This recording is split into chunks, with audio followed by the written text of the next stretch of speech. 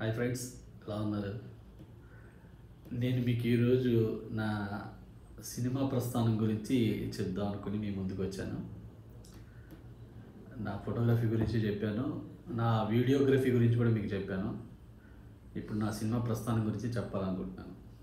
నేను హైదరాబాద్ వచ్చి ఈటీవీలో జాయిన్ అయ్యి కెమెరామ్యాన్గా మంచిగా అన్ని ప్రోగ్రామ్స్ చేస్తూ టీవీలో నా పేరు చూసుకున్న తర్వాత నా దృష్టి పెద్ద తెర వైపు అంటే వెండి తెర వైపు మళ్ళింది.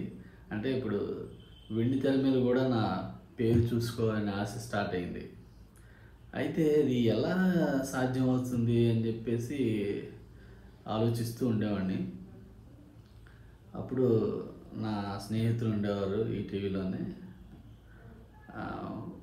వాళ్ళతో నేను డిస్కస్ చేస్తూ ఉండేవాడిని. అలాగే సినిమా ఫీల్డ్కి సంబంధించిన ఫ్యామిలీకి సంబంధించిన వాళ్ళు కూడా ఉండేవారు అనమాట, నా కొలీగ్స్. అయితే నేను ఎలా చేస్తే అసలు ఎలా నేను సినిమాల్లోకి వెళ్ళాలి, సినిమాని డైరెక్ట్ చేయాలంటే ఏంటి, నాకు ఎవరు తెలియదు, అసలు ఎలా రాణిస్తారు, నన్ను నమ్మి ఎవరు సినిమా తీస్తారు, ఇవన్నీ ఆలోచనలు ఉండేవి. సరే, నాకు తెలిసింది ఏంటంటే అడిగితే మంచి కథ తయారు చేసుకుని మనం హీరోలకు కానీ ప్రొడ్యూసర్స్కి కానీ చెప్తే మనకి అవకాశం ఇస్తారు అని చెప్పారు నా స్నేహితులు. సరే అని చెప్పేసి ఇక మనం కథలు రాయడం స్టార్ట్ చేసాం. పేజీలు ఇంకా కథలు రాసేస్తూ ఉండేవాడిని. కథలు విపరీతంగా రాసేసి మొత్తం అంతా ఒక పెద్ద బండిలు కథలన్నీ రెడీ చేసుకొని ఇప్పుడు నేను చెప్పడానికి వెళ్ళాలన్నమాట. ఎవరి దగ్గరికి వెళ్దాం అని చెప్పేసి ఆలోచిస్తున్న టైంలో మా బావగారు ఒక ఆయన సివిల్ ఇంజనీర్ ఉండేవారు అనమాట. ఆయన జయప్రద గారి ఇల్లు రెనోవేషన్ వర్క్ చేయిస్తున్నారు ఆయన. అప్పుడు జయప్రద గారు వాళ్ళ అక్క కొడుకుని హీరోగా ఇంట్రడ్యూస్ చేయడానికి కథలు వింటున్నారు. సరే, నేను చెప్పాను బావగారికి, ఇలా నేను కొన్ని కథలు రాసుకున్నాను, ఇలా చెప్పాలనుకుంటున్నాను అని అంటే, అవునా, సరే ఓ పని చేయి, నేను జయప్రద గారి ఇంటి వర్కే చేయిస్తున్నాను, నేను ఆవిడికి చెప్తాను, నువ్వు వెళ్ళి చెప్పు, ఆవిడ కథలు వింటున్నారు అని చెప్పారు. ఓహో, ఇంకా మనకి మామూలుగా కదా ఆనందం. ఇంకా రేపు మార్నింగ్ వెళ్తే 10 కల్లా అక్కడ ఉండు, ఆవిడికి నేను చెప్తాను, నువ్వు వెళ్ళి ఆవిడకి కథ చెప్పు అన్నారు. ఇంకా నైట్ అంతా మనకి నిద్ర లేదు. పొద్దున్నే నేను జయప్రదను కలవబోతున్నాను. ఈ జయప్రద అడవి రాముడు, యమగోళ, అసలు మామూలుగా కాదు. మనం థియేటర్లో చూసిన జయప్రదని మనం డైరెక్ట్గా కలవబోతున్నాం, ఆవిడకి కథ చెప్పబోతున్నాం అనే ఒక యాంగ్జైటీతో నిద్రే సరిగేవట్లేదు. పొద్దున్నే లేచి మంచిగా తయారీ, చక్కగా ఫైల్స్ అన్నీ సంకలో పెట్టుకొని డైరెక్ట్గా బండి అడిగి తీసుకుని, ఒక ఫ్రెండ్ని బండి తీసుకుని మా బావగారు చెప్పిన అడ్రస్కి జయప్రద గారి ఇంటికి వెళ్ళాను. సరే, అక్కడికి వెళ్ళిన తర్వాత అక్కడ వాచ్మెన్ ఎవరు కావాలని అడిగాడు. ఇలా జయప్రద గారు కావాలండి, మీరెవరు అన్నాడు. నేను రైటర్ని, కథ చెప్పాలి ఆవిడకి ఒక కథ. అంటే అతను రోజు చూస్తూ ఉన్నాడు కదా, రకరకాల మంది వచ్చి కథలు వెళ్తున్నారు కాబట్టి నేను కూడా ఒక సీనియర్ రైటర్ని అనుకోవడం ఏం తెలియదు. సరే రండి కూర్చోండి అని చెప్పేసి ఒక హాల్లో కూర్చోబెట్టామట. అక్కడ ఒక 3 రూమ్స్ ఉన్నాయన్నమాట. ఆవిడ పైన ఉంటారు, కింద ఫస్ట్ ఒక హాల్లో కూర్చోబెడతారు, తర్వాత ఆవిడని కల్పిస్తారన్నమాట. ఆవిడ ఒక రూమ్లో ఉంటారు. అలాగా ఆఫీసు, కింద ఆఫీసు, పైన ఇల్లు అంతా ఉంది జయప్రద గారిది. సరే, ఇక్కడ కూర్చోండి, ఆవిడ వస్తారు అని చెప్పారు. ఇంకా నేను కూర్చున్న తర్వాత ఇంకా నాకు చాలా యాంగ్జైటీగా ఉంది. ఇప్పుడు ఆవిడ ఇటు నుంచి వస్తారు, ఇప్పుడు ఆవిడకి నేను కథ చెప్పాలి కదా, అసలు ఆవిడ ఏమనుకుంటారు, నేను నా కథ విని ఆవిడ ఏం చెప్తారు, ఇదే టెన్షన్గా ఉంది. సరే, అలా చూస్తూ ఉన్నాను. డోర్ ఓపెన్ అయింది. లోపల నుంచి జయప్రద గారు అలా నడుచుకుంటూ వచ్చారు. నాకు ఒక్కసారిగా గూస్ బంప్స్.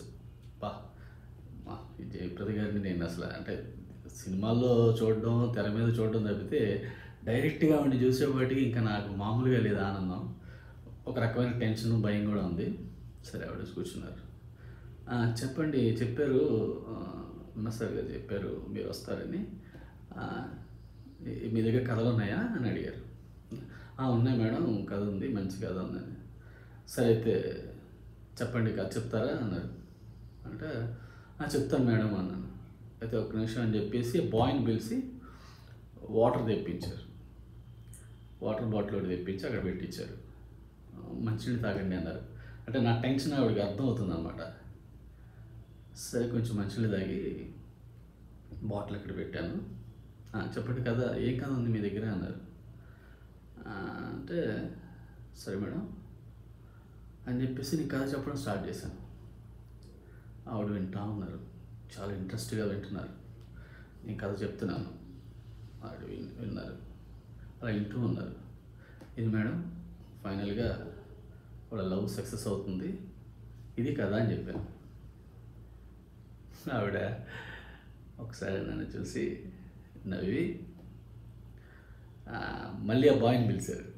పిలిచి ఆయనకి స్నాక్స్ తీసుకురమ్మని చెప్పారు. వాడు ఒక కేకు, తర్వాత ఒక డ్రై ఫ్రూట్స్ తీసుకుని ఒక ప్లేట్లో తీసుకుని వచ్చి నా ముందు పెట్టాడు. ఇక నాకు హ్యాపీ, అమ్మ ఈవిడికి కథ నచ్చేసింది, మనకి ఇంకేం బాధ లేదు, నెక్స్ట్ మనం మామూలుగా కాదు ఇక మనం సినిమాల్లోకి వెళ్ళిపోవచ్చు అనే ఒక కాన్ఫిడెంట్తో ఉన్నాను. సరే అది తింటూ ఆవిడ చూస్తున్నాను. ఆవిడ ఎప్పటి నుంచి మీరు కథలు రాస్తున్నారు అని అడిగింది. సరే నేను ఈ మధ్య కాలం అన్నాను మేడం అన్నాడు. మీరు ఏం చేస్తారు అంది. నేను ఇలాగ కెమెరామెన్ అండి అంటే, అవునా, ఓకే ఓకే సరే అయితే చూడు బాబు, నువ్వు చెప్పింది సినిమా కథ కాదు, అది నువ్వు చెప్పిన కథ 3 సీన్లు వస్తాయి సినిమాలో, నువ్వు చెప్పింది మొత్తం. ఇలాంటి 75 సీన్లు కావాలి. నువ్వు చెప్పింది ఒక సినిమాకి సంబంధించిన కథ కాదు, అదేదన్నా ఒక పత్రికకి ఒక పేజీలో వేసుకోవడానికి పనికొచ్చే కదా. కాబట్టి ఫస్ట్ అసలు సినిమా కథలు ఎలా ఉంటాయి, how to right movie script అనేది ఫస్ట్ నువ్వు నేర్చుకోమ్మా. నేను కథ బాగా చెప్పావు, కాకపోతే ఇది సినిమాకి పనికిరాదు ఇది. కాబట్టి ఫస్ట్ నువ్వు అసలు కథలు ఎలా రాయాలి, సినిమాకి కథలు ఎలా తయారు చేయాలి, దానికి స్క్రీన్ ప్లే ఎలా ఉంటుంది, సీన్ ఆర్డర్ ఎలా ఉంటుంది, డైలాగ్ వర్షన్ ఎలా ఉంటుంది, అసలు ఒక సినిమా స్క్రిప్ట్ అంటే ఎంత ఉంటుంది ఏంటి అన్నీ ఫస్ట్ నువ్వు నేర్చుకో ఎవరి దగ్గరైనా. ఆ తర్వాత నువ్వు కథలు చెప్పడం మొదలుపెట్టమ్మా అని చెప్పారు. అంతే, నాకు ఒక్కసారి షాక్ అయిపోయాను. ఇదేంటిది, నేను ఇప్పటి వరకు అసలు రాసుకున్న కథలన్నీ సూపర్ డూపర్ హిట్లు, అసలు మామూలుగా కాదని అనుకుంటున్నాను, ఇదేంటి ఇది సినిమాకి అదే కాదంటుంది దేవుడా అనుకొని, సరే మేడం అలాగే అని చెప్పి వచ్చాను. ఆల్ ది బెస్ట్ అని చెప్పి పంపించారు. అలా నా మొట్టమొదటి కథని నేను జయప్రద గారికి చెప్పాను. సరే ఆ తర్వాత మొత్తానికి బుక్స్ నా ఫ్రెండ్స్ ద్వారా, అలాగే అసలు పాత సినిమా స్క్రిప్ట్లు ఏమున్నాయి అన్నీ చూసి మొత్తానికి నా ఫ్రెండ్ ఫాదర్ ఒక ఆయన డైరెక్టర్ ఉండేవారు అనమాట. నా ఫ్రెండ్ని అడిగిన కూడా ఆ స్క్రిప్ట్లో అన్నీ తీసుకొని నేను ఇలా ఉంటుందా, ఇన్ని పేజీల ఇన్ని సీన్స్ ఉంటాయా, ఇలా ఉంటుందా కదా అనేది తెలుసుకొని నేను ఏం చేశాను, అలా ఒక కథ రాసుకున్నాను. కథ రాసుకుని ఇప్పుడు కథ ఎవరికి చెప్పాలి, నేను రాసుకున్న కథకి ఎవరు సూట్ అవుతారు అని ఆలోచిస్తే నా కథలో హీరో ఒక 65 ఏళ్ళ ఒక ఓల్డ్ మ్యాన్ అనమాట. అప్పుడు భారతీయుడు సినిమా అన్ని వచ్చిన కొత్త, భారతీయుడు దృష్టిలో పెట్టుకొని అట్లాంటి ఒక క్యారెక్టర్ మీద కథ రాసుకున్నాను నేను. ఒక 65 ఇయర్స్ ఉన్న ఒక ఓల్డ్ మ్యాన్. ఆయన తన మనవడి ప్రేమ కోసం ఒక తాత ఏం చేశాడు అనేది ఆ కథ యొక్క సారాంశం అనమాట.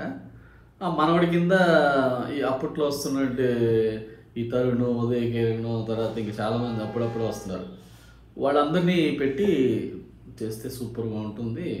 అసలు తాత పెద్దరాయుడు రేంజ్ యాక్షన్ పార్ట్, తాతకు ఒక 2 వైఫ్లు, జయప్రద జయసుధ లాగా. అసలు ఆ తాత క్యారెక్టర్ ఎవరు చేయాలంటే సూపర్ స్టార్ కృష్ణ గారు అయితే బాగుంటారని చెప్పి కృష్ణ గారిది రాసుకున్నాను ఈ క్యారెక్టర్.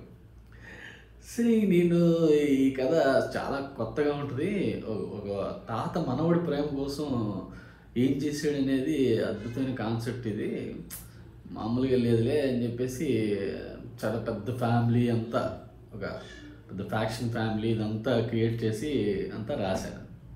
ఈసారి సినిమా స్క్రిప్ట్కి సంబంధించిన రూల్స్ అన్నీ పాటిస్తూనే రాశాను. సరే ఇప్పుడు కృష్ణ గారిని కలవాలి. ఎవరికైతే రాశానో కదా వాళ్ళకి చెప్పాలి కదా. కృష్ణ గారికి చెప్తే కృష్ణ గారికి నచ్చితే పద్మాలయ స్టూడియో తరపున ఆయన సొంత బ్యానర్లో సినిమా చేస్తారు. అసలు వేరే ప్రొడ్యూసర్ని ఎత్తుకునే పని లేదు. నాకు వేరే హీరోలు హీరోయిన్లు ఎవరిని మనం అసలు అప్రోచ్ అవ్వాల్సిన అవసరం లేదు. వన్స్ కృష్ణ గారికి చెప్తే చాలు, కృష్ణ గారు మిగతాదంతా అరేంజ్ చేస్తారు. ఇదే నా మనసులో ఉంది. సరే ఇప్పుడు నెక్స్ట్ నేను పద్మాలయ స్టూడియోకి వెళ్ళాలి.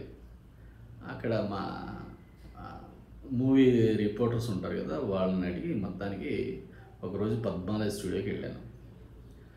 పద్మాలయ స్టూడియోకి వెళ్ళి వాళ్ళు కృష్ణ గారికి ఆయన చెప్పారన్నమాట, ఇలాగ అతను వస్తారండి మీ కథ చెప్తారని చెప్పేసి మా రిపోర్టర్ ఇన్ఫామ్ చేశాడు. సరే పద్మాలయ స్టూడియోకి రమ్మను, రేపు మార్నింగ్ 10:30కి అక్కడ కలుస్తాను అని చెప్పారు కృష్ణ గారు ఆయనకి.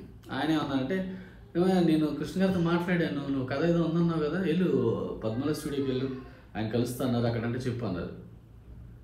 అప్పుడు పద్మాలయ స్టూడియో గేట్ తీసుకుని లోపలికి ఎంటర్ అయ్యాను నేను. మొత్తం ఆ స్టూడియో అంతా సింహాసనం ఎన్ని సినిమాలు చేసిన స్టూడియో అది. లోపలికి వెళ్ళి ఇలా నడుచుకుంటూ వెళ్తున్నాను. అక్కడ కృష్ణ గారి మేనేజర్ ఆయన ఉన్నారు. ఎవరు కావాలి బాబు అన్నారు. నేను ఇలా కృష్ణ గారిని కలవడానికి వచ్చానండి, కథ చెప్పడానికి వచ్చాను, నన్ను ఆయన పంపించారు. అవునా, సరే అయితే కూర్చోని చెప్పేసి ఆ ఫ్లోర్ బయటే చైర్స్ 2-3 చైర్స్ ఉంటే ఒక చైర్లో కూర్చోమన్నారు. కూర్చున్నాను. కూర్చుని ఇప్పుడు నేను కృష్ణ గారి కోసం చూస్తున్నాను. కృష్ణ గారు ఎటు నుంచి వస్తారు అంటే, కృష్ణ గారిని కూడా మన సినిమాలో చూసే ఉన్నాం, బయట నేను ఎప్పుడు కలవలేదు చూడలేదు. కానీ నాకు నేను చూడండి, నేను రాసుకున్న కథలు ఫస్ట్ ఏమో జయప్రద గారికి చెప్పాను, తర్వాత ఏమో కృష్ణ గారి కోసం ట్రై చేస్తున్నాను. సరే కూర్చున్నాను. చక్కగా పెద్ద కారు వచ్చింది, దానిలోంచి కృష్ణ గారు దిగారు. వైట్ అండ్ వైట్, అసలు మామూలుగా కాదు, మళ్ళీ పూలాగా ఆయన అలా నడుచుకుంటూ వస్తూ ఉన్నారు. ఆయన చూసి గబగబా లేచి నుంచున్నాను. ఎవరు నువ్వేనా? అవును సార్, నేను ఇలా కథ చెప్తాను. అవునా, ఏంటి కదా అన్నారు. సరే ఇలాగా ఒక తాత తన మనవడి కోసం, తన మనవడి ప్రేమ కోసం నిలబడ్డ ఒక తాత కథ సార్ ఇది అన్నాను. ప్రొడ్యూసర్ ఎవరు అన్నాడు. అనేప్పటికీ నేను షాక్ అయ్యాను. ఇదేంటిది, ప్రొడ్యూసర్ ఎవరు అంటారేంటి, నాకు తెలియదు. అంటే ప్రొడ్యూసర్కి చెప్పి ప్రొడ్యూసర్ ద్వారా ఇక్కడికి రావాలి అని తెలియదు. నేను కృష్ణ గారే కదా ఆయన చెప్పేస్తే చాలా అనుకుంటున్నాను. అంటే ప్రొడ్యూసర్ ఎవరు, నాకు ఎవరు లేదు సార్, నేను మీకే చెప్పాలనుకున్నాను వచ్చాను. నాకు పర్లేదయ్యా, నాకు చెప్పొచ్చు, ప్రాబ్లం లేదు, కానీ ముందు వెళ్ళి ప్రొడ్యూసర్ ఎవరికైనా చెప్పి ఒప్పించుకొని రా, అప్పుడు చేద్దాం సినిమా అన్నారు. అంటే కథ కూడా వెళ్ళలేదు ఆయన.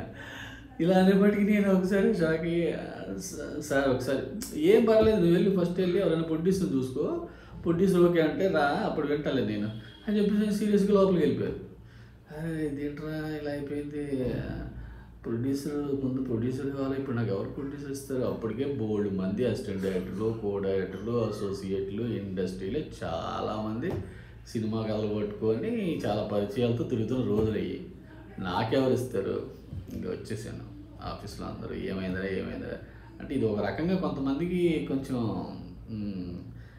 ఎటకారంగా కూడా ఉంది. వీడేంటి కథలు అంటాడు, సినిమాలు అంటాడు, ఏంటో ఉద్యోగం చేసుకోకుండా ఏంటి అనుకుంటున్నారు. సరే నా ప్రయత్నాలు అయితే ఆపలేదు. సరే అదే టైంలో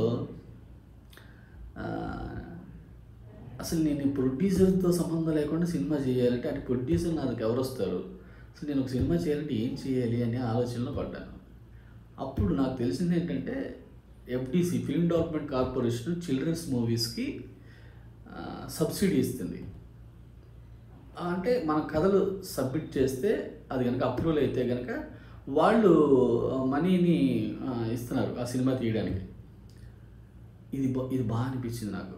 అసలు ఇక లాభం లేదని చెప్పేసి ఇది బెటర్, ఫస్ట్ మనం ఇలా ఎంటర్ అవుదాం అని చెప్పేసి అప్పుడు నాకు బాగా ఆలోచిస్తే, నేను కెమెరామెన్ అవటం వల్ల నా కథలు కూడా అన్ని నేచర్ బ్యాక్డ్రాప్ ఉంటాయి. అంటే ఒక అడవి, సముద్రం, విలేజు, అంటే ఇలా, అంటే వాటిని ఎవరు సెటిల్ వేయలేరు కదా అని నాకు ఆలోచన.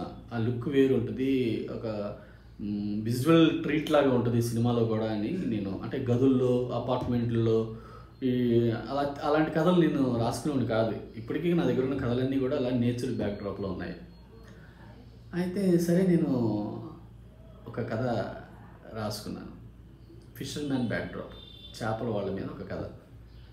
దానికోసం నేను వైజాగ్ వెళ్ళాను.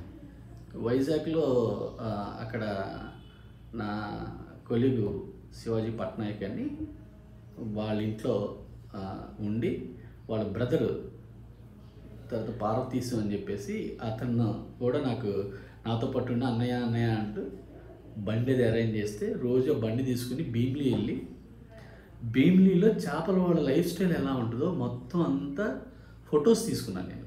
అంటే మార్నింగ్ తెల్లవారుజామున వాళ్ళు వేటకి వెళ్ళేటప్పటి నుంచి వాళ్ళు ఎలా వస్తారు, వాళ్ళ వేష భాషలు ఎలా ఉంటాయి, వాళ్ళ క్యారెక్టర్స్ ఎలా ఉంటాయి, వాళ్ళ ఇల్లు ఎలా ఉంటాయి, ఆహారపు అలవాట్లు ఎలా ఉంటాయి, ఇవన్నీ కూడా అక్కడ వాళ్ళ పిల్లలు ఎలా ఉంటారు, ఇవన్నీ నేను ఫొటోస్ తీసుకున్నాను.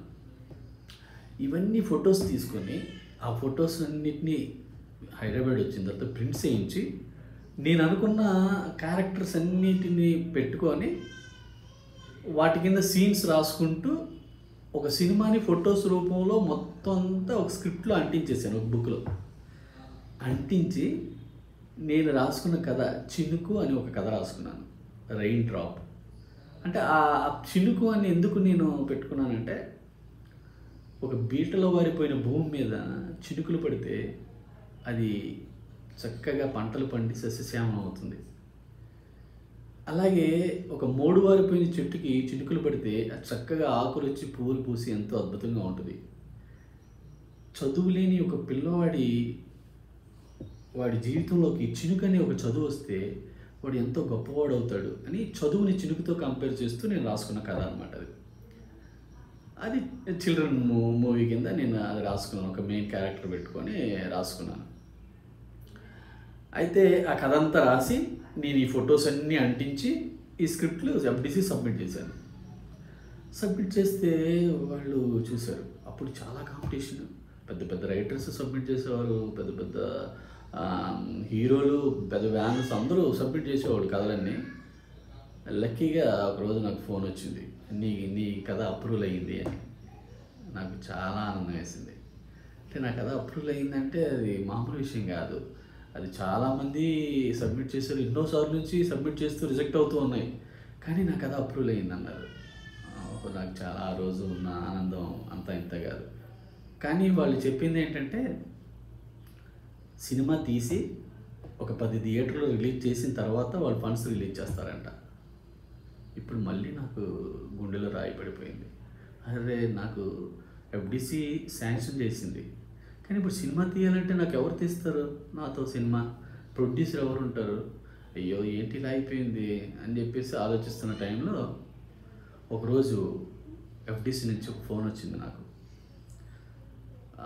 ఎఫ్‌డిసిలో ఉన్న ఒక బాయ్ అనమాట ఆయన.